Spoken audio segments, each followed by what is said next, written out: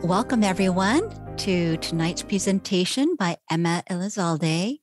She is the past president of NorCal, Northern California International Dyslexia Association. She currently works as a reading specialist at Town School for Boys in San Francisco. She also has a private practice where she works with students who have language-based challenges. She previously worked as a third and fourth grade teacher at Northbridge Academy. She holds a certificate in education therapy from Holy Names University, a master's in education from the Harvard Graduate School of Education, and a BA in psychology and education from Mount Holyoke College. So, welcome, Emma. Thank you for being with us today. Thank you so much for having me. Just want to thank Diana for asking me to come back and talk, and for PHP for having me back again. So today we're talking about structured literacy and all of the different things that are out there.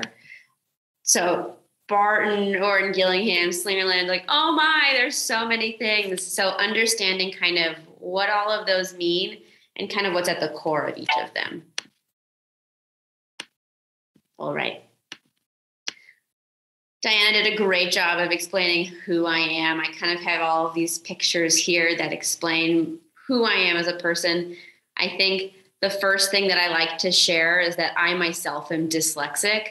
And so as a kid, I actually went through the Slingerland program as a kid. I also had a tutor who was trained in Orton Gillingham, and I kind of have been involved in this world since a very young age. Additionally, I've also done some extra, I've decided to go back to school. So I have a master's degree and a therapy degree, but I'm working on my doctoral degree at the University of San Francisco, just so I can get a little bit more knowledge in how to create more structural change. So before I really get started in talking about structured literacy, I thought I would go over dyslexia in general, just to give us a kind of foundation of what the issues are and why structured literacy is so great to support that. So I'm going to read a definition, and don't worry, my next slide will break that definition up into parts. But I think that IDA, or the International Dyslexia Association, worked really hard and did a lot in breaking down what dyslexia is. So what is dyslexia? Dyslexia is a specific learning disability that is neurobiological in origin. It is characterized by difficulties with accurate and/or fluent word recognition and by poor spelling and decoding abilities. These difficulties typically result from a deficit in the phonological component of language that is often unexpected in relation to other cognitive abilities and the provision of effective classroom instruction. Secondary consequences may include problems in reading comprehension and reduced reading experience that can impede growth of vocabulary and background knowledge. So here's that definition broken up into its different components. So here at the top, you see this deficit in the phonological component of language. That piece has nothing to do with the letters and the sounds that go with them. It's all about the manipulation of words and sounds without the visual piece. That then is broken down into the pieces that are related to your reading and your spelling. So you have decoding or reading, being able to break words apart into their syllables, and then even more being able to then blend each sound together and then blend the two syllables or more. Then there's spelling, being able to break apart your word into each individual sound and assigning the correct grapheme or letters that go with the sound. And then the components that accuracy, being correct, and your fluency, the rate, kind of the fluidity at which you read. Those components then influence and break down into your comprehension. If you are struggling with reading and you're trying to decode every single word on that page, you're spending all of that energy and your cognitive load thinking, how am I going to read this word? Maybe by the time you read that word and then read the next word and the next word, you get to the period, you've just spent so much time trying to figure the word out that you have no idea what you read. So that effortfulness of reading then impacts your comprehension. And then it talked about that reading experience. If it does take you that much effort to read something, you then probably aren't likely to say, oh, I'd really love to read a book now. I know for me, I remember in third grade really vividly reading the same book, I think the whole year, because it was just so taxing. And I was reading, my mom had given me one of the Wizard of Oz books. I think she gave me like Ozma of Oz. I remember wanting so badly to read this book, and I was so excited and interested. But I remember like sitting down on a chair and just being so like, it was just so hard. And I was like, I just don't even want to do this. So it's not like I even gravitated towards reading it. Without that experience of reading, you're then missing out on the vocabulary development and your background knowledge. So you're not hearing, or you're not reading yourself the new words that you'll need as you go through the grades. And you're not getting the background knowledge and information that you need to know. Without the vocabulary and background knowledge as you go through school, if you're missing there's holes and you're missing pieces, again, that comprehension kind of falls to the side. Slight bit of neuroscience. Don't worry, it's not too wordy. It's going to be pretty simple. So you'll see kind of these two pictures of the brain. And this is research done by Sally Shaywitz. And this is kind of a pretty iconic picture of the brain. It's very simple, especially compared to the research that's out right now. But you'll see that in a non-impaired or neurotypical brain, there are certain places that light up when reading occurs. And when someone struggles with reading, or maybe has dyslexia, you'll notice that only one of those areas lights up, and lights up pretty strongly, whereas in a neurotypical person, it's not the big focus. And so what structured literacy does is it takes this component of where reading is kind of firing and connects it to the areas that are kind of silent. So a multi-sensory approach links these different pieces together. So the three main components of a multisensory instruction are the auditory component, the visual, and kinesthetic. And when you pair all three together, you create actual links in your brain. So maybe my kinesthetic is really strong. And when I write that A in the air and I say A, I'm then like, ooh, I just linked this A, this connection in my brain to a part that says the sound and the name of the letter and the shape. So I'm connecting all of these components together at once so that I can strengthen the areas that are weaker. So what is the prevalence of dyslexia? Around 15 to 20% of the population show symptoms of dyslexia. So what that means is the reading is maybe inaccurate, there's poor spelling, which then leads to poor writing, and maybe mixing up of similar words like Pacific or specific. And it occurs in all people of all backgrounds and all intellectual levels, and often runs in families. What are some signs? From the chat at the beginning of this presentation, I saw a lot of you shared that you have family members with dyslexia. So this probably seems familiar. Sometimes students have a hard time learning their letters and the sounds that go with them, which is a big hallmark of dyslexia. The organization of their writing with their spoken language, ability to memorize number facts, reading quickly enough to comprehend, persisting with and comprehending longer reading assignments, the spelling component. Learning a foreign language can be challenging because if you're working on English and that letter sound association isn't quite there yet, having to then assign a different sound to that same letter just adds on confusion. And then maybe doing math problems, the correct operation. So I know I've had students before where I will mix up the problems and I'll have to give strategies of, okay, this is addition and subtraction. Have a strategy for yourself. Circle all the addition problems so that they can visually see this one's different. So instead of just quickly going through and making kind of those mistakes. What you can see in the classroom is different for everybody. But some things that I know that I look for and I think teachers are on the lookout for are students' abilities of word recognition, their fluency, spelling, writing, grammar, ability to understand text materials, the ability to write an essay, because, that writing of an essay trickles down to all of those individual components of letter, sound, word, sentence structure, paragraph structure, essay structure, and then the social emotional impact. Often parents will come to me and ask, what's the right school for my kid? Are they in a good space now, or should they go somewhere else? And I often link and ask about the social emotional component of how are they feeling about themselves? How do they feel at school? A lot of times students feel less than or dumb. You can tell that they're stressed out. You can tell that they have anxiety. Anytime these things bubble up, I always say it's time to question what supports are in place and how they can support your child so that they aren't feeling those things because of their challenges. So that was my little overview on dyslexia. Now we're going to talk about the structured literacy piece. What are the pieces that you can put in place to support those challenges?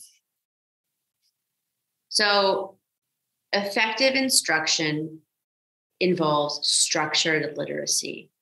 And this is a nice graphic that International Dyslexia Association came up with that breaks it down into individual components. And all of these components are all within a structured literacy methodology. So what structured literacy does, it's a systematic way of putting letters and sounds together, or word identification and decoding strategies. The parts that it includes are phonology, so the structure of our spoken language, the sound symbol association, so like A says ah sometimes, the syllable types, there are 6, and I'll talk about them. Not like you need to know them, but I'm going to talk about them because I think they're fun. The morphology component, the meaning behind words, syntax, the grammar, the sentence structure and mechanics, and the semantics, the comprehension component. And a good structured literacy program will cover all of these components. Structured literacy also must have certain things. It must be systematic and cumulative. So if I teach a concept, it doesn't just go away because I taught it once. I teach a concept and then it continues to be reviewed. And once I find a student is maybe really mastering it, maybe it goes away a little, but I always bring it back. It never just disappears. And it adds on. So I'm not just going to focus on short vowels. Oh, they need to know their short vowels are really important. I'm not just going to stay there forever. I'm going to have to add because our language is complex. Structured literacy is also explicitly taught. So that means there's nothing that's kind of left in a question. I'm going to say, this is the letter A. It says ah in these situations. It's also diagnostic. Every time somebody is working with a group of students or one-on-one, you're thinking, where were they successful and where were the challenges? I'm going to look at those challenges and I'm going to make sure they're in my lesson the next day or the next time I see this student. And these kind of all work together. And a good structured literacy coach or tutor or teacher will think about this as they teach and go through their lessons. So what are some of the methodologies? So I put a bunch on here because there are a bunch out there. So I put Orton Gillingham at the top. It's kind of like the grandfather of all of the structured literacy approaches. It was originally designed for a one-on-one, but can be adapted for group work. I think that it's hard when you see all of these different names and different systems to know which one do I choose. There's so many out there. Which one is the best? And it's really hard to say what's the best, especially because it's different for every kid. Some kids really thrive in one, another kid might not, and thrive in another. But I always ask, what was the training involved for the person who will be working with my child? Was it a weekend? Was it a week? Was it a month? Were they required to work with someone to shadow and give them feedback on their lessons and the work that they do? Or did they just kind of have to like watch a video or learn really quickly and then be set free with a notebook or a textbook that says flip to page 52 when you're on short A? So I would say that Orton Gillingham, I have, I think, 2 or 3 trainings in. I know about it because it's, like I said, like the grandfather. It's where everything originated, and all of them, they're so similar, but they're all kind of based off of that Orton Gillingham thinking and idea of. And I'd say that Orton Gillingham, I've learned a lot. I like to, when I work with people who are maybe new to structured literacy, but they're supporting in reading, I like to be able to like convince them to get trained in something. And Orton Gillingham is a really great training. It's about a week long for a basic training. People understand a little bit of neuroscience, and then people get some practical things that they can take into the classroom. But I do have a lot of people who come from a week-long training and go, I'm still kind of confused. I'd say week-long trainings. Wilson are usually a couple days, sometimes a week. Barton has online trainings. Lindenwood Bell, I know you can send students to kind of their like campuses or like their buildings that they're housed in. I've had friends who've been Lindenwood Bell tutors as like a college job in the summer. You do follow a textbook. You kind of flip to the page that works for you. But then there's also people who are trained in Lindenwood Bell who have have the actual training and are able to kind of pair it with the other things that they know how to do. Spire is a program that I know San Francisco Unified uses. The training, I believe, is a weekend. I think there's a lot of computer-heavy components, and I don't think it leaves the person being trained able to really design or write a lesson that is focused specifically on their student or their group of students. Slingerland is where I have the most training in, and I think does a nice job of kind of breaking the pieces that are important in structured literacy up that are really obvious. Slingerland training is 4 weeks, and it's 5 days a week, all day. You watch an expert teach. You then have an opportunity to work with a student one-on-one and get feedback on your lessons. I have found it so helpful to be able to have a mentor to coach me through how to teach what is not necessarily easy, but complex.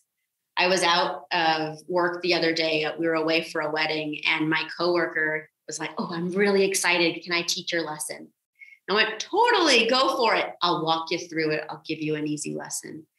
And I got a text while I was away. He went, "Oh my God, I just did it. But whoa, that was harder than I thought it would be." And so while it might look easy on the outside, there are so many components that go into it. If we think about all those components in structured literacy, there's a lot you're really thinking about and designing for, especially when you're thinking about all of those different students. So today I'm going to really hone in on Slingerland and what that looks like, but they're all very similar. They all share a lot of the same components. I'd say 2 big names are Slingerland and Orton Gillingham. Major differences are that I'd say that one goes down, like one focuses on like reading one day and spelling another, or if you're a really fast and efficient tutor, 50-50 in each, and one kind of mix and matches. But it also depends on the tutor you have and how they design their lessons. I know I've dipped into both to design lessons depending on the student I'm working with. Emma, before you move on, somebody has a different name, Sunday, Sonday. Is that one you've heard of? I have not heard of Sunday. Okay. It has not come up in my conversation with school district. Well, I work at a private school, but I work with a lot of people who work at San Francisco Unified. and who work across districts in the Bay Area. And that one has not come up. Okay. All right. We'll hold off on the Q&A because I think they're asking for recommendations and your opinions on things. So we'll hold off on that. Great. I would say a Slingerland trained person has a lot of background information and knowledge and had some good training. An Orr-Gillingham person, I think, has good training and sometimes is left with questions. Someone trained in Real Wilson, not Foundations, I think also has really good training. Spire, I'd say, is less so, very short. Lindenwood Bell, I do see kids who go in there who make progress, but I'm not sure what happens kind of on the other end once they graduate and leave. And Barton, I know, is online and it sounds very flexible. Their website is kind of older, but people do really like it and it seems accessible. So what do these programs look like? So I am going to kind of talk about it from a Slingerland lens, but again, they're all very similar. So Slingerland was designed from Orton-Gillingham. And like I said, Orton-Gillingham was originally one-on-one. And Beth Slingerland designed it to be for a classroom application. So there's three main components that you're looking for in structured literacy. And sometimes they kind of only hit two, and that's all right. The two that are most hit are the auditory component. So what you hear and then write. So maybe that's the sounds, the words, phrases, sentences, paragraphs. So building on those small components. And then the visual side. What do I see? Can I say the sound of the letter I see? Can I break apart the words? Can I read the phrases and learn about phrasing and then apply that to my sentence reading and passage reading? An additional component that some structured literacy programs hit and some kind of like say, but it's not always heard, is a handwriting component. So again, that explicit instruction of how are these letters formed? Where do they start? If you're writing and every time you get to the letter B and you don't know where to go, and sometimes you start at the top and sometimes you start in the middle and sometimes you start at the bottom, you've just maybe lost all of your thought because you got stuck on one letter. So to be sure to teach explicitly how every letter is formed, so you can have that fluidity when you write. And again, when you teach that letter, teaching the sound with it. And then practicing the letters and even practicing some connections. So I'll start with the handwriting component because that's usually where Slingerland starts. And the handwriting piece is, I think, really it's quick. When I teach at the school I work at, I do a handwriting boot camp at the beginning of the year.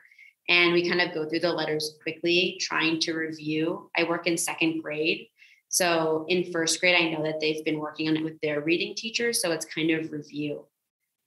But the teacher will kind of demonstrate how the letter is formed. So, and say, I'm going to start at the top. I'm going to go down 2 spaces, retrace up and curve around back to my baseline.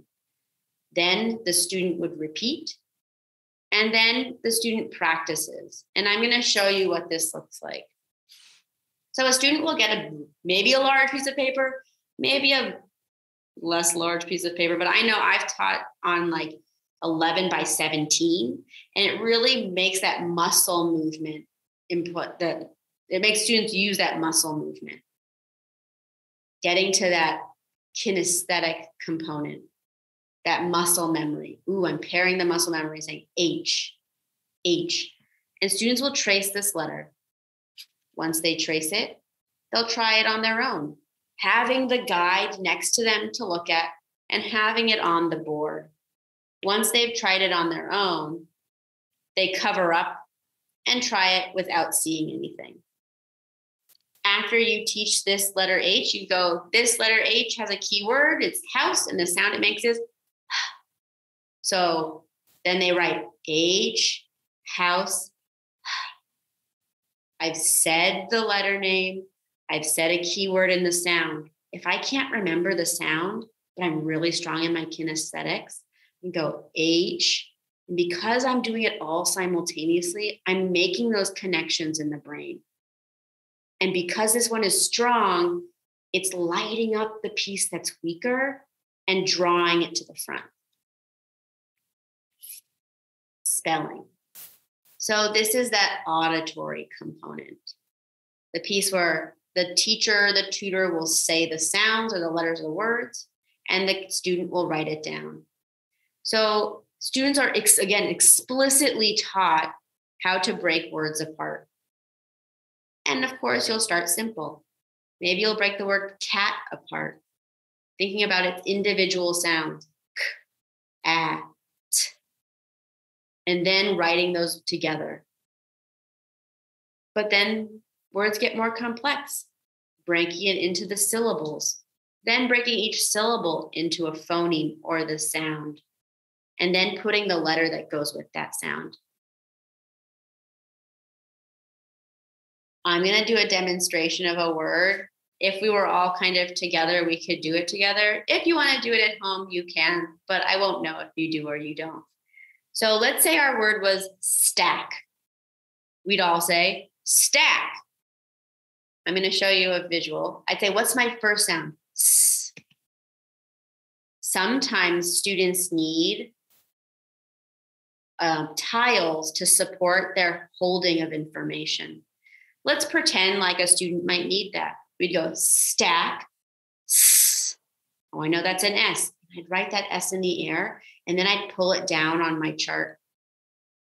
Stack, s, t. Next sound, bring down my T. Stack, a, bring down my A. Stack, k. Well, I have some choices, but I know this is a short word and it's coming right after a short vowel, so I need to use CK. Letter tiles are really helpful for some students. I often, though, graduate my students from letter tiles so that they can do this in the air, so that one day when they are sitting down and writing in a paper or maybe just a sentence, they can go, I need to figure out that word. How can I tap out my sounds, or how can I write it in the air first before putting it on paper so that I don't make a mistake, or I can just use my tools. And I know I do see kids sitting at their desk, and I teach them to tap out sometimes, which is from Morton Gillingham and it's not from Slingerland, to tap out maybe quietly at their desk. So maybe no one sees, but it's a tool that they have to help them. Okay, what is that sound? It's a T. Writing individual words is great, but in reality, we have to write more than just individual words. We have to write full sentences and paragraphs and essays. And there's a written expression component. So teaching first the smallest unit of sight, sound, and feel. So like what's it look like? What's it sound like? And what's it feel like to write it in the air, but also to form it with your mouth. Having these strong foundations can allow you to do things that are more challenging, like writing a sentence or writing a paragraph. So whoever your child is working with will be thinking, what is my student working on? And where do we need to go? Many of the students I work with are still working on sentence structure. What does a simple sentence look like? Once we've kind of mastered that, well, let's go to compound sentences and get a little fancier. Maybe complex sentences. And maybe, how do you even structure a paragraph? What does that look like? Let me tell you how a paragraph is supposed to be structured. So here's an example of dictation, what some people might do in a lesson. Often my dictations, especially in what I do 45 minutes of tutoring. In 45 minutes of tutoring, I can often get to a sentence, but doing a dictation really requires a good hour, and it requires 5 days in a condensed period of time. So I usually do them over the summer with students that I work with. It's also a component of Slingerland, and I don't believe that it's a component of Orton Gillingham. I think Orton Gillingham might just be sentences or a couple sentences. I don't know if they go into paragraph form. I think they teach paragraphs kind of in a different way that is also structured and explicit. I think it's just different. So this is an example of how I would then plan or what a dictation might look like. So these are concepts that I have taught. So above are each of my vowel patterns: short vowels, silent E, are controlled, stressed syllable, double vowel, and final stable syllable. Now, this is a student who I had already worked with for a year and knew a lot. But again, there's that systematic component, and that I'm keeping track of what my students know and I'm adding to it. Other things that I have taught are some letter combinations, some spelling rules, etc. From all of that, I decided to write this paragraph for them I dictate and they'd write down. So something I thought about was, okay, we've worked on compound sentences, we worked on complex sentences, we're working on transitions, and I want them to be able to write an opinion paragraph. Well, before they write their own, I'm going to write one and have us study it. Let's study, what does the first sentence do? Oh, it's introducing my opinion. Okay, what happens? Ooh, I see I have a transition. So my intro, the best game to play at recess is tag. So all these words I've chosen are words that they can spell and words that we might be studying so that they can spell them later. I'm looking at the transitions, we're studying, we're looking at any evidence that I might put in, we're studying the suffixes that might be happening. And then we spend the next week or 5 lessons having lessons that incorporate all of these components. I have the word wiggles. I want them to know that you need to double your consonant in the middle. So we're going to practice lots of words like that. Not necessarily that word, but words really similar. And the first time I did a dictation assignment, I was very nervous because I was very reluctant to do it because it's a lot of planning. I think something that people don't always think about is that in planning a structured literacy lesson, you really have to think deeply. What does this student know? What are they struggling with? Where do I start? And how do I build to get them in a place that I want them to be? Writing a whole paragraph for me was so difficult. And I was like, oh, I really don't want to do it. But I was so impressed. I did it with 2 students a couple summers ago. And I was like, whoa, they really figured out what I wanted them to learn. And then after I did the dictation, I saw it still there. So it is impressive and important to see how all of these small components build and build and build and help students hold on to information and then show what they know. So now we're going to the other side. No longer am I saying things. Now students are seeing and then reading. So a lot of times you'll hear the word decoding. I know in Orton Gillingham, they call it syllabication. So breaking words into their syllables.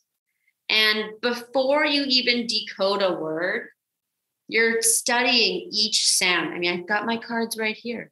So you're showing a card, you're saying the letter, the keyword, and the sound. You're even writing it in the air. As students get more advanced, sometimes you can just do quickly the sound and flash through the cards and they just say the sound, b, k.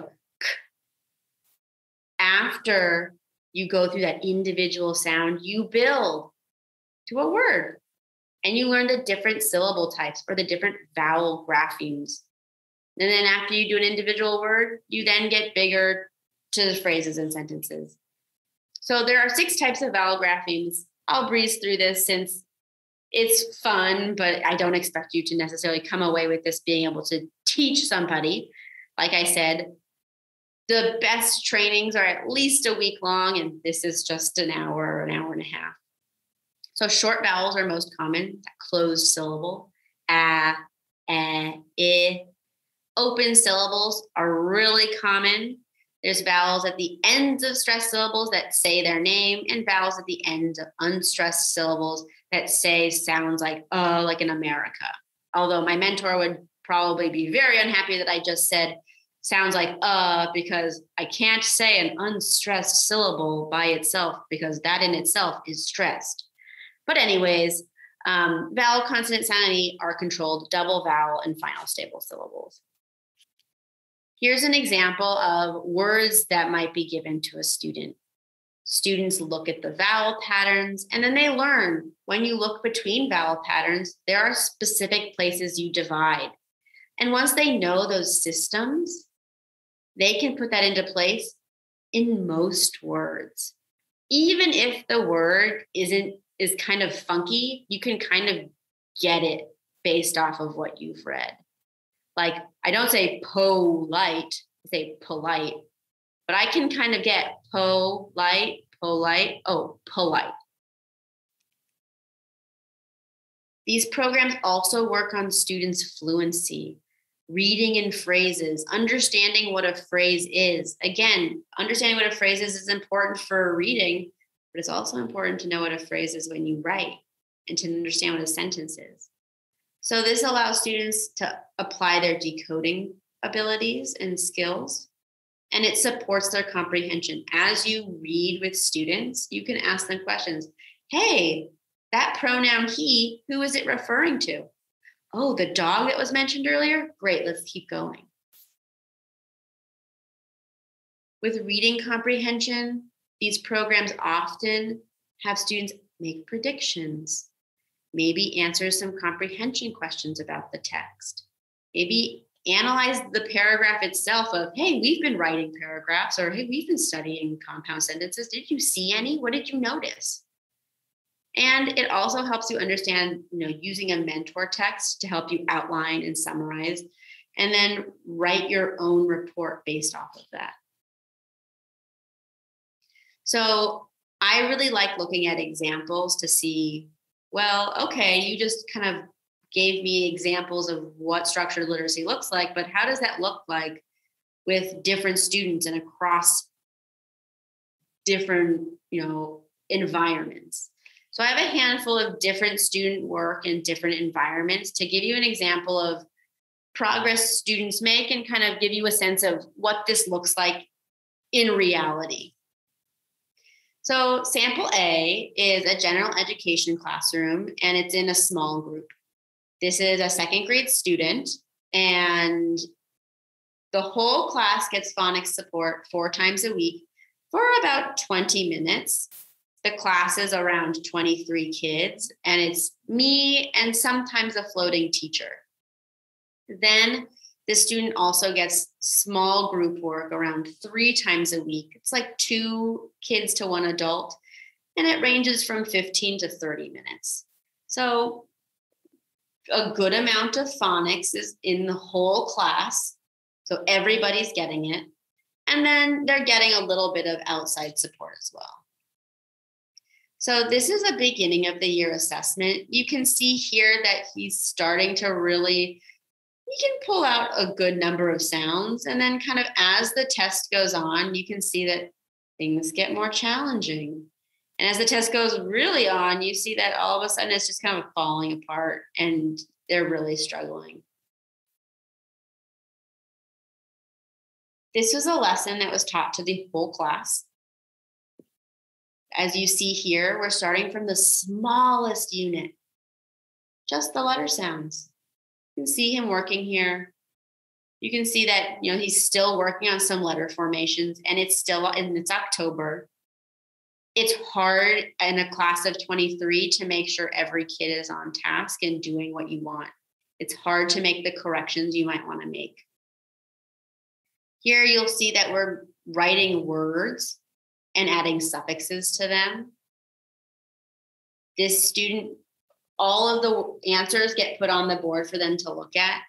Sometimes he misses what the correct answer is, and sometimes he can check his work or he does it correctly. And then you see that after we write our words, we write a sentence. So there was a frosty shake in the stuffed fridge. This is a small group lesson. Again, you see we start with the individual sounds. He's pretending like he can decode them, but it's not a word, so don't think he's decoding that. Then we're writing our words and then a full sentence. Even though it's 2-on-1, you see that he does have better handwriting, but there's still mistakes that slip in that are hard to get to sometimes when you don't have a lot of time. Student B. So this student was in an intensive summer school. So that was 3 hours or 2.5 hours of learning, and it was 5 days a week of structured literacy. And this is a student who's entering 5th grade. So this is their first day spelling test. You can see that they have a lot of their sounds represented, but they're having a hard time with maybe their vowel patterns, or when there's multiple choices, picking the right one. Again, these are some challenges that this student has. And again, looking, so she was able to keep it together for the words, but once it got to phrases and sentences, you can see how much challenge it was for her to hold the whole sentence in her head, think about how to form the letters and spelling. All of that additional load is visible in her work. And this is the last day spelling test. In this program, she learned cursive and she learned to segment her sounds. You'll also see here that she's decoding. She's correcting herself. Here you can see she's corrected the word forlorn 2 times. She's going, oop, F-R, ooh, that's not what I wanted. Okay, F-O-R, ooh, that connection maybe she didn't like. So she tried it again. And once she finished, she wasn't done. She checked her work and made sure she spelled what she wanted to spell. And this is kind of the back of the test. You can see that, yes, she is making some mistakes, but she's able to correct them herself. And here we're at the end with some sentences. We don't see the same student at the beginning of the summer program. Yes, she's still making mistakes, but she can persevere and she can hold that information in her head, and she has tools. And with those tools, she is much more successful, and we don't see that internal struggle come out on the page. We can see that confidence and we can see the tools that she's using. Student C. So this is a student who is at a specialized school. They're in 3rd grade, and they have structured literacy 5 days a week for an hour and a half. This is kind of like the most amount of support a student could get. Here's their first day spelling assessment. You can see that, in hibernate, he gets a lot of the sounds, but he's missing his middle vowel pattern, and he doesn't get the last silent E. Dispute, explode. You can tell he's using the phonetic piece, explode. He's missing the vowel, but there's so much that's still there. And then this is a lesson in October. Again, you'll see that we're starting from the smallest, or we're practicing our letters. I knew that we needed to practice capital J because it was in our sentence. We needed to practice the BL connection because that's hard, and SNA. Then single unit of sound. I'm saying sounds and they're writing the letters that go with them. You'll see here that there's like stars and underlines and squigglies. That's because I'm giving them cues. I said, write what spells. He wrote C, K, CK. And I'm saying, put a squiggly line under the one you'd use at the end of a short word after a short vowel. He puts a squiggly and checks the board to see if I did that too. And I say, put a shooting star over the one that's most common. I know a C is most common. So he puts a shooting star over the C. And then I say, put a line under the one you used before, an E-I-N or Y. And most kids always go, that's the last one left. And then they put an underline. But you see, we kind of do all the individual sounds that are going to be represented in the words we spell. We spell individual words, focusing here on those last digraphs and trigraphs that are sometimes hard to choose. And then we're working on a sentence. The black raven had to defend his chicks from the snake. Here you'll see he wrote this word chops. That's a way for him to check his work. I let him write. I will let the class write, and it's a classroom of 10 to 12. I let them write, and then they do chops, and then they can say, I'm ready for you to check my work. But he's going through, did I really have everything I want? Even with the word defend, he wrote it and I could tell he stopped and didn't even finish because his D would have had a nice connecting stroke. He stopped before that would happen and goes, I made a mistake. He rewrote it, breaking it apart into its chunks, its syllables, and then he decoded it to make sure he really had what he wanted. And he did the same with snake. He noticed he put a C and he goes, well, I can't have an E afterwards, or it would say, it must be another pattern. So here he's even able to check his work. Because I worked with this student for so long, I have a lot of his work samples. But this is end of year spelling assessment. It's kind of small, but he got 100%. At the beginning of the year, we saw this student really struggle. His letters aren't formed the same every time. I mean, look at this B versus this B. They're not the same. Versus a student who is writing on regular college rule paper and using all of his skills to make sure he's spelled every word correctly. Like I said, these programs teach in a structured manner. We then talked about how to write a paragraph in a structured way. You have your first sentence, which shares your opinion. Then you have reasons. Then you go into why your reason is important because you want to win your argument. And I'm going to read his paragraph because I think it demonstrates how he used that structure and really thrived with being able to write a strong paragraph. The best foods. One of the best foods is a burger. One reason is it is yummy. It is super juicy. When you bite into it, the juice comes out. Another reason is it is tender.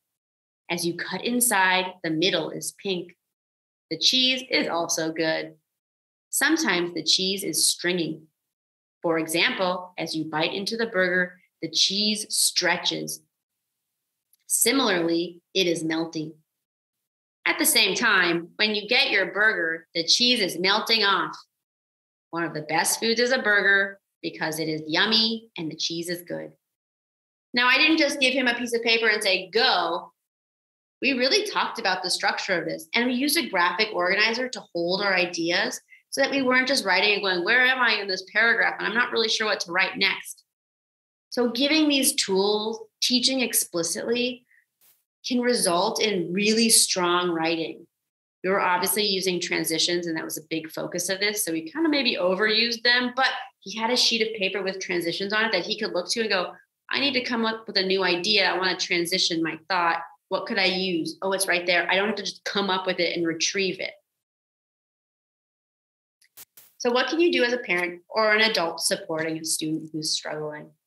Emma, before you move on, a quick question about your examples. One parent was asking for clarification that these students are reading already, right? These were the 3rd grade, 5th grade age students? They all struggled reading. The last student I showed started 3rd grade not reading at all. Mm-hmm. Okay. The 5th grader that I worked with, she could read a little bit. And the 2nd grader is a little bit behind grade level. So we kind of started with a little bit behind, more behind, most behind. Okay, great. Thank you. And I think if you can see a little behind is getting a little support and making little progress.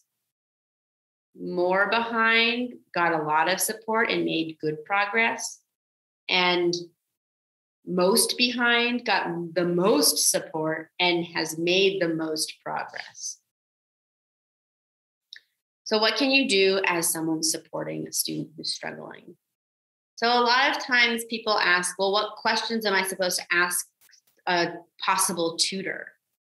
And I know Understood, I think .com or .org is a really good resource that has really good questions to ask. And I kind of pulled some from there, and I also kind of included some of my own. I like to ask people, how long have you been tutoring? What qualifications, certifications, credentials, or trainings do you have? And what methodologies do you use? You kind of want to look for those buzzwords, Orton Gillingham, or something that's like Orton Gillingham. I know that I recently went to a meeting where I believed that the support the student was getting wasn't sufficient. And I said, are any of the methodologies you use based off of Orton Gillingham? And the tutor said, wow, that's actually a word I keep hearing, but I have no idea what it means. I should probably do some research. I mean, that to me was my first question. And it was the first answer I needed to know this isn't the right support for this student. I also like asking, have you worked with students who struggle with this before? Or is this your first time? How are you going to assess my students' needs and where to begin your work? I know as someone who's been doing this for the last 8 years, I've struggled at the beginning. I struggled with, where do I start? They don't all start at the beginning. Some of them are in the middle. And how do I assess where I'm going to begin? Maybe your student has attention issues. Do you support that? How do you support that? What's your experience? Talking about the communication you have with your teachers and with your tutors. Are you going to reach out to me and tell me how my child is doing? Or do I have to ask you? Are you going to come to my parent-teacher conferences? Is that an option? Will you communicate with teachers? Is that via email? Is it a phone call? And then kind of maybe the nitty-gritty pieces like the business operational components. What's their availability? What are their hours, their price, cancellation policy, makeup sessions, and any additional fees? I know some people will charge for driving or materials. I know some people who don't do makeup sessions. I traditionally have not done makeup sessions. I've kind of started adding that in. Some people do. It's also very hard to find qualified tutors. Even in making this presentation, I had a hard time thinking of what could I give to people that would be helpful. Here are a few websites that can help you out. First is Association of Educational Therapists. I'm an educational therapist. I've often used the word glorified tutor, but I think I've used that in the past, and I don't think it's an appropriate description of what an educational therapist is. An educational therapist has clear, explicit training in reading, writing, and math, and they're coming to a session with tutoring plans. What are we going to do? I see that you have a deficit, and we're going to close that gap by doing X, Y, and Z. And I'm going to make it structured, and I'm going to systematically teach you the skills in order for you to gain knowledge and skills. Versus a tutor who's maybe just come in to help with homework, doesn't really have a good background in students that struggle and are kind of just there for a little bit of support. Another place that you can find referrals, but it's not the strongest, is the Northern California branch of the International Dyslexia Association, or NorCal IDA. We have a referral search on our website. It's an Excel document that I don't know when the last time it was updated was. It's there. It is a resource. Kind of building on that is the Center for Effective Reading Instruction, or CERI, which is the International Dyslexia Association's big project that they're working on for finding referrals throughout the United States. They break down their support based off of an assessment they've created. They want people to take their courses to be certified to say that, oh, I know enough that I'm a classroom teacher certification, most basic level, that I'm a dyslexia interventionist, that I have had training and I'm practicing, that I'm a dyslexia specialist, that I have extensive training and I've gone through their program. I have not done this, so you would never find my name on this. So it's some people are there, some people aren't, but it is a resource to help you if you're kind of lost and need a place to start. It is categorized by state. California is a large state, so you do have to scroll through to find where you're located. And then I think what happens most is kind of word of mouth. I have people often ask me, like, do you have availability? Do you know anyone who has availability? I found your name on this website. Are you free? What do you know? And unfortunately, at this point in time, I feel like so many people are booked. But every day I am hearing about new people who are available. Either maybe they retired and they have all this availability, or they switched careers and they stopped teaching in the classroom and they've gone to tutoring. And Emma, before you move on there's a question relating to this about how would a parent really know that, like, I know confidently that I need to go out and get an educational therapist or a tutor. What can you share that can help them understand the criteria for deciding and pulling the trigger on that type of expense? Yeah, it is a big expense to make for your family. I would say looking at going to a parent teacher conference and asking your teacher and specialist to really be honest with you. Where is your student at school? How much progress do they really need to make in order to be where they want to see you? How do they feel about school? If they're not feeling good about school, if they're complaining about going to school, if they say they hate school, they're crying, they're showing you signs that something's not right, that is a big trigger of I should do something. But I also say to people, if you got a cancer diagnosis, and of course, dyslexia is not cancer, but if you got a cancer diagnosis, would you wait a year to get treatment or would you get it right away? Because early intervention is always the best, because you can fill in those foundational holes to build. If your student is older, you want to get as much support as soon as possible. I had someone tell me in the realm of psychology, not related to dyslexia at all, but that the sooner you identify something and get support to fill in the foundation, it's less money later on. So the more you put off getting support, the bigger the problem gets and the more expensive that problem becomes, because now you have less time to kind of fill the gaps.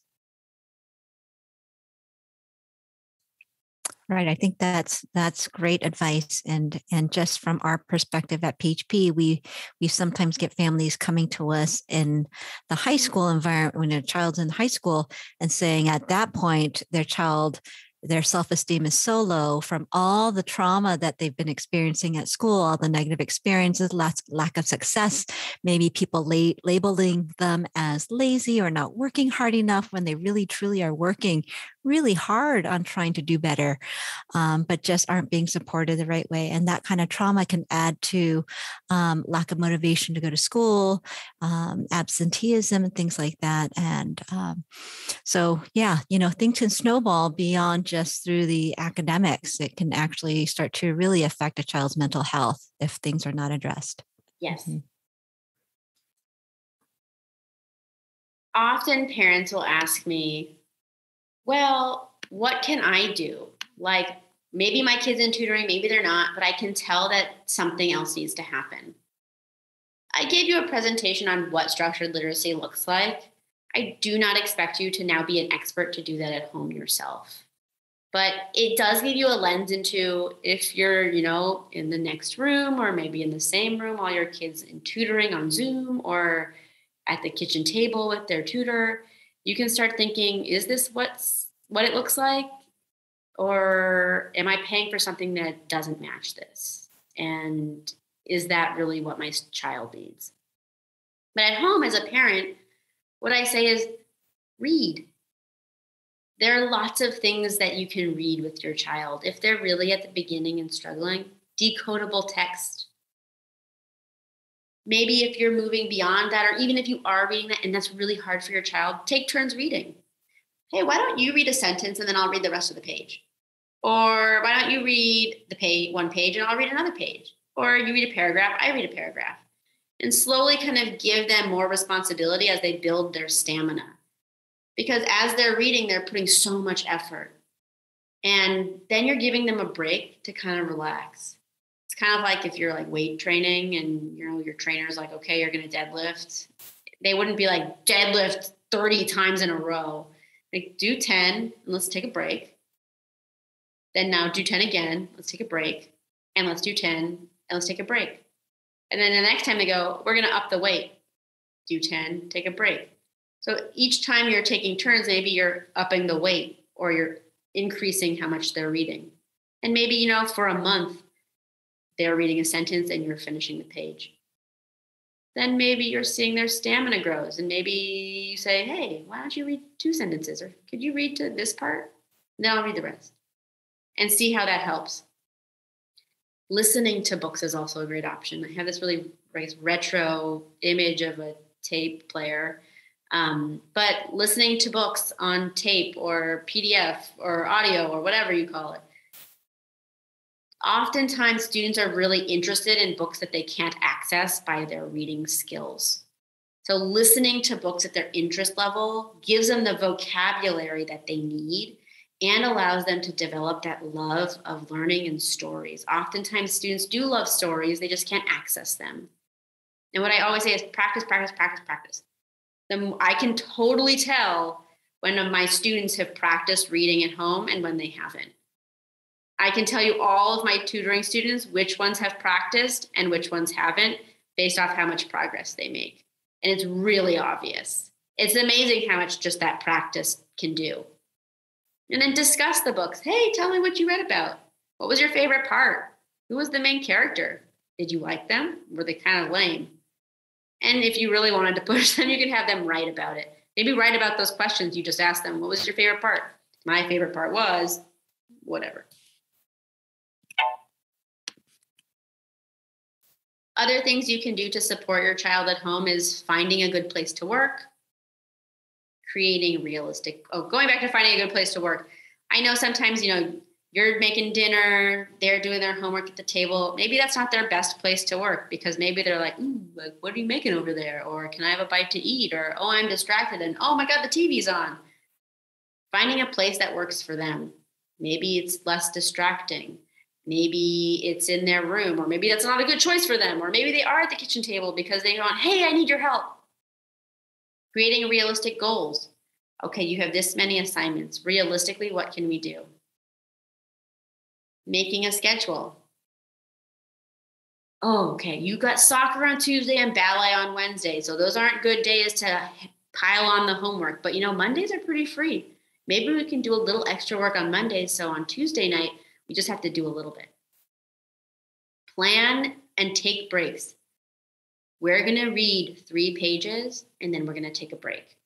Maybe what is that break? You're going to run up and down the stairs, run down the hallway. You're going to go to the bathroom, get a drink of water, watch TV. What's that break look like? And use tools, assistive technology. Just like Diana said, there's lots of assistive technology that's out there that students can use. Text to speech, having the words read out loud, speech to text in their writing, talking, and it being written down for you. Visual timers. Okay, you have 30 minutes. This is what it looks like. You need to work actively for 30 minutes. As the timer goes, you're watching them work actively, and then the timer goes off. You go, oh, you worked actively for 30 minutes. Great, time for your break. But of course, if they don't work actively for 30 minutes, you go, oh, I saw that you were messing around for 10. 10 more is added on. And then there's apps out there for minimizing distractions.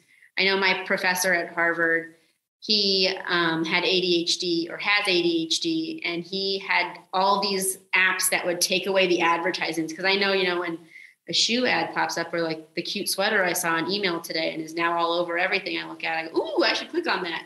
And then by the time I realize it, I'm like 30 minutes into like what sweaters I might want to buy and when I should buy them because when I get my paycheck or whatever.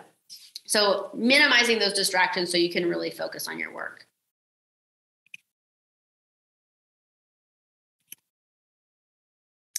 And now I'm open for questions if you have any. All right. That was so much great information. Thank you. Kind of on that last topic, you were kind of talking about assistive technology options. what are some books or series that are samples of decodable text? I guess that's reading material. Yeah.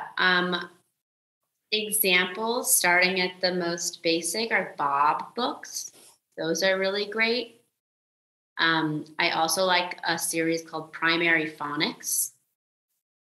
And Flyleaf is a publishing company that last year did have their decodable text available online for free, but I'm not sure if they've continued that. But they have really pretty art, and they kind of make it look a little bit more realistic. And there's one that I can't remember the name of, but I know I've been looking into with my colleague. It's based out of the UK, and it's a little bit more sophisticated, but from what I've seen, it's not necessarily, it doesn't look as decodable as I would want it to. Okay. What was that third one? I was trying to write these down. Bob Books, Primary Phonics, and Flyleaf Publishing. Flyleaf. Okay. Correct. Okay, great. Thank you. And I'll try to send some of these things in the email when I send it to families. All right.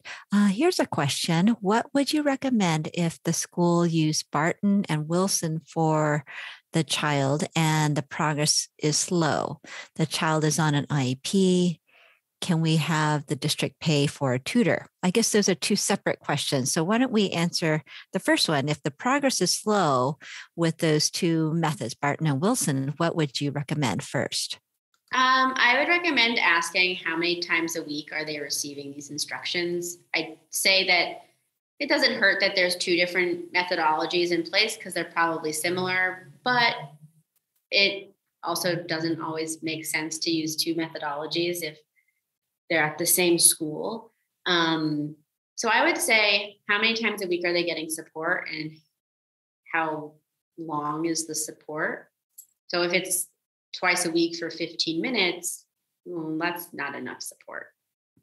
And then you need to pay for outside support because what you're providing inside isn't enough.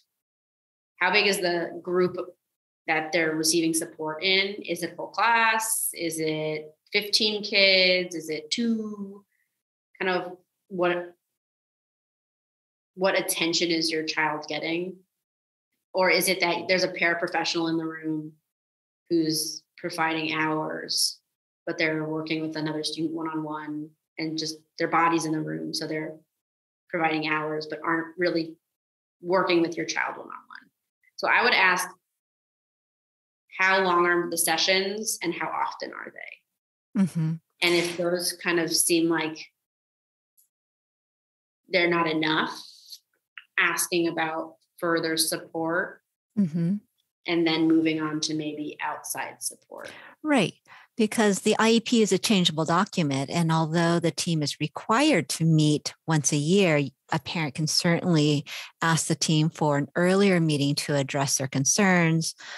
Maybe look at the goals. Maybe do we need to add another goal to help drive the program and support the addition of more time and hours, or maybe smaller sessions. Like you said, if there are a lot of kids in a room and you're trying to, monitor, it's a lot more difficult. The quality of instruction may be compromised with less monitoring, and a smaller environment, maybe 1 to 2, 1 to 4, a smaller group may be beneficial.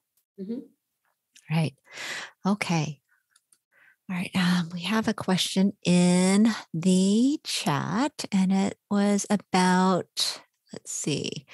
There was some commentary about memory being kind of the comorbid condition with dyslexia. And so a family asked, my child has ADHD and dyslexia and a poor memory. He also struggles with letter formation and dysgraphia. Do you have any tips for those children with memory issues or struggles with difficulty writing? And is it common to have an issue with memory problems? So I think a big part of dyslexia is this retrieval piece. Someone once described it to me as your brain's a filing cabinet and you don't put everything back in the right place. So when you go back to look for it, it's not where you thought it was, and that makes it difficult. With Slingerland, how I described it, what's really nice about it, whether it's one-on-one or in a group is that it's very repetitive. So if you miss out on something, you can easily catch up because the systems of it are the same. It's very predictable. With the handwriting piece, you're explicitly teaching the letter formation and you're practicing. So that kind of addresses that dysgraphia component. You're teaching the pencil grip, you're teaching the letter formation, you're teaching the sound that goes with it. And you don't just ditch it once it's been taught once. You go over it and over it and over it so that that retrieval becomes easier because you're making these connections between these different modalities so that if one is stronger, like maybe the kinesthetic is weak, but maybe the verbal is strong. So every time you're saying something, you're linking it to the pieces that are weaker to help draw that to the forefront. It's also nice kind of with the attention piece because maybe I spaced out and I'm in a group of people, but oh, wait, we're spelling the word stack. Oh, we're on and you just said stack again. Oh, I can catch up. Oh, we're all going to spell it together. Ooh, I'm here. I'm ready. I'm going. So a lot of times these structured literacy programs are designed to support students who struggle with maintaining attention, who need support with the handwriting and the letter formation component, and who need that explicit literacy instruction for their struggles with reading and writing. Mm-hmm. Right. And then there was a follow-up comment to that question. And this parent said that their child has many different interventions and working memory issues keep him from remembering the letters he's taught in a session. So what feedback would you provide to help that parent? I think that if you're using multiple programs, so like when I think of Slangerland or Foundations or Orton Gillingham, the keyword for the letter E could be elephant, egg, or ed. So I know even as an adult teaching a different program in different settings, I have to think about what is the keyword I'm teaching this group. As a kid who's struggling with retrieval or working memory, if they're like, okay, what setting am I in? Okay, what's my keyword? Now they've just kind of jumbled everything up. So I would say streamlining it and picking one so that it's not like I have to remember 3 different ways of reading, writing, and spelling. I can remember one and use that tool throughout. All right. I think that's all with the questions. When you were describing some of the different types of structured literacy programs, we mentioned that somebody posted Sunday with the OSONDAY, and then somebody else asked, what about phonographics, graphics with the X at the end, reading? What about phonographics reading? Is that something you're familiar with? I'm not familiar with phonographics reading. I know that there's a program out there called, now I can't remember it, but it's like spelling or something else and it's spelled wrong, which is like ironic. But I have not heard of that program. Okay. And I'm sure like all the other ones that have been developed based on the Orton Gillingham model, like your infographic was wonderful about how you have the parent program and then all the little offsprings, right? I'm sure that we'll continue to develop other new and novel programs, just like the other ones have evolved. Yeah. I think as long as the person providing the support has good training and a good understanding in how they need to provide support, I think that's kind of just what you're really looking for. Right, right. Yeah, I think you had some excellent tips there about, how to support that, and the practice, practice, practice really stood out to me. So like when the other question came up about like if my child's not making progress, that was another thing that you might consider to add into the IEP or talk with the education team is like how much repetition are they getting and at what intervals? How long are they working with the specialist or with this methodology during the day? How is it being reinforced over the week, et cetera.